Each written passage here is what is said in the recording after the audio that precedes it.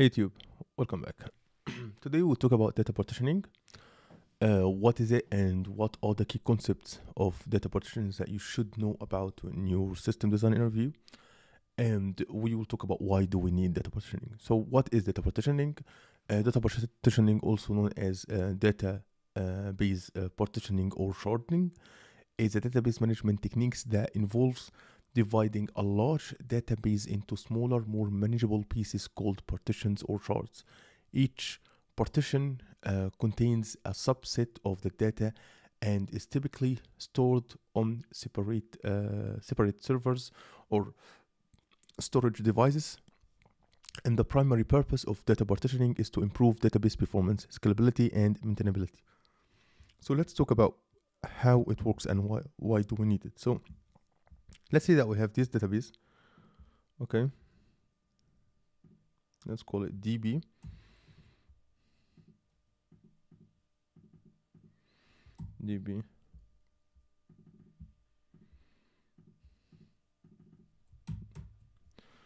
And yeah, let's make it quite big. And this database, we have only one database that stores all of our data. And right now our database is quite full, so we'll add more resources to it. And it's great, and it's full again. So we add more resources. So we add more resources. And we will reach a point that we cannot add more resources. Add more resources like add memory, storage, RAM, etc. So we will reach a point that we cannot add more resources anymore because of the physical nature of the system. So the solution to this one is to use partitions.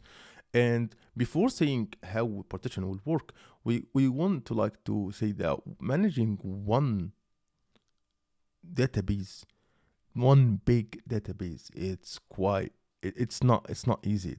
It's really tough. Maintaining all of that, it's really tough. And the other thing that we have a single point of failure. If the database was full, all of our data is gone. And also on top of that, we have a cost problem because because we are adding a lot of resources. So right now our database have high-end resources. So high-end resources tend to cost more.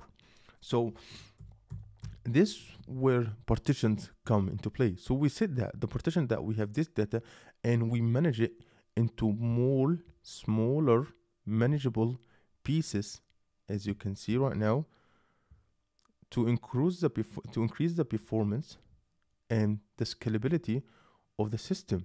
So if we have more data, we can add more partitions or more shards to improve that. So and by this way, we make sure that our system is scalable because we can add more. It's also the performance is better because managing a small partition is way more easier than managing a full big database. Also, the cost will be decreased because we do not have to use a high-end machine anymore. We can just go good with smaller machines since we're using more manageable small data. And this is the idea of data partition. Right now, I want to talk about some key concepts that you should know, in my opinion, in order to talk about partition like freely. Lucky in the system design concept, we don't have to know that much about partition. We should know a high level, like we should partitioning on high level, how it works. That's it. So all the concept that I'm saying that you should know on high level. So the first thing that we have the partition criteria because the partitioning criteria.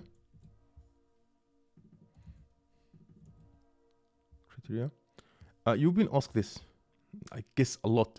So what that means, so data can be partitions based on various criteria, such as ranges of value, like dividing customers' data by geographic regions, or maybe hashing algorithms like distributing data based on the hash value or other business specific attributes. This is a thing that, because you might be asked in your system design interview, okay, what is we are partitioning this data, what are the criteria that we are partitioning in based on? Are we partitioning like based on user ID? Are we partitioning based on based on the country, city, etc.? The number two is that the partition independence, because this is a big one to talk about. So each partition operates independently. So let's look at this one. Each partitions here will operate. Thank you. Each partitions here of these ones will operate independently, meaning that queries and transactions involving one partition do not affect the others. The others. Like if I edit something here, it will not affect all the other partitions. If I read something, it will not affect all the other partitions. If this one failed, this will not affect the other partitions. So we have the partition independently. Other thing that it's to talk about, I did talk about before, but it's worth mentioning again, which is scalability. So data partitioning enables horizontal scalability, as you can see right now here. As the data volumes grows, additional partitions can be added to accommodate the increased load, allowing the database to scale out. So as I said before, we can add more partitions if we want to add to scale. Other thing that it's great about H is which is the performance. So smaller, because it's a smaller one here. So smaller data partitions can lead to faster query and retrieval times, because database systems can focus on subset of data and not all the data. So first we have a smaller data set. If we want to like read something from this partition, we only have to read what in this one. We don't have to read all of the other partitions. But if we are in a big database, we will have to read our data across all these big databases. So the performance it's really improved. Lastly, we have the fault tolerance. Let's look here.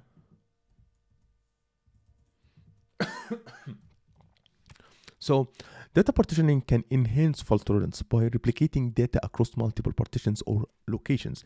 In case of server partition failure, the system continue operates. So we will do this one. Let's say that this one partition is down, but we want to make sure that if user want to read this data right now, the user can't, because this partition is down.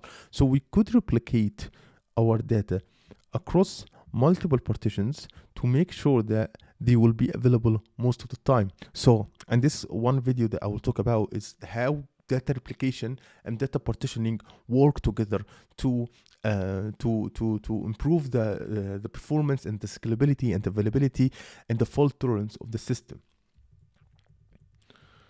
Okay. So let's talk about why do we need partitioning.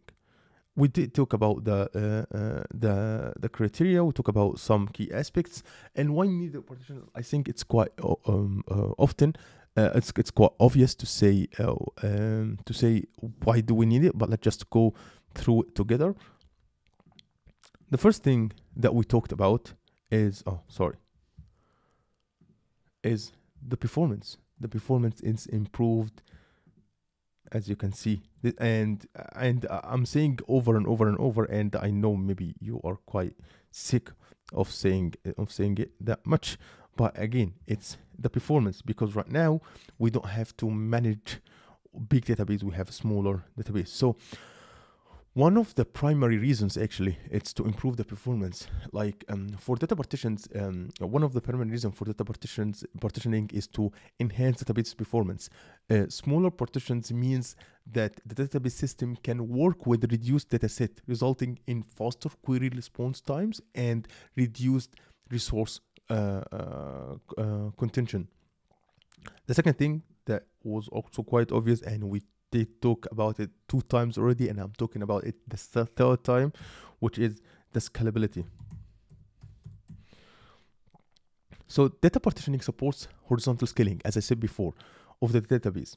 As data volume and traffic increases, additionally, partitions can be added, distributing workloads and accommodating more users and transactions. So, as I said before, we can add more machines and more partitions to serve all our needs. So it's easier to scale. Also, it's the manageability. So a large monolithic, let's talk about this one. So large monolithic databases can be challenging to manage and maintain. However, data partitions on the other side simplifies database administration by allowing the DBA to focus on individual partitions, making up the backups, indexing, and maintenance tasks more manageable and more easier. Also, we need it in data isolation.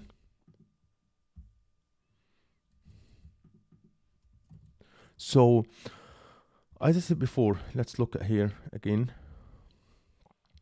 And as I said before times, so data partition provides a level of isolation between partitions. If one of the partitions experiences an issue, so let's say this one was failed or something like that, if one of the partitions experience issues or requires maintenance, it does not impact the availability of other partitions, ensuring that other parts of the system just remain operational. Also, it's great in load balancing because data partitioning facilitates load balancing across multiple servers or storage devices. Requests and queries can be distributed evenly among partitions, preventing any single partition from becoming a performance bottleneck. And also, it's great when it comes to high availability, like data partitions can be combined with data replications to ensure high availability. Each partition can have replicas stored on different servers or locations, reducing the risk of data loss due to hardware failures or disasters. So that's it basically. So in summary, data partitioning is a valuable techniques in database management that enhance performance, scalability, and manageability. It's particularly beneficial for large scale applications and database that need to accommodate growing data volumes, provide high availability, and distribute data to meet specific business needs or regularity requirements. So that's it for today's video, and I hope you like my content. If you like my content, subscribe and hit the notification bell so you'll never miss a video, and see you guys in future problem.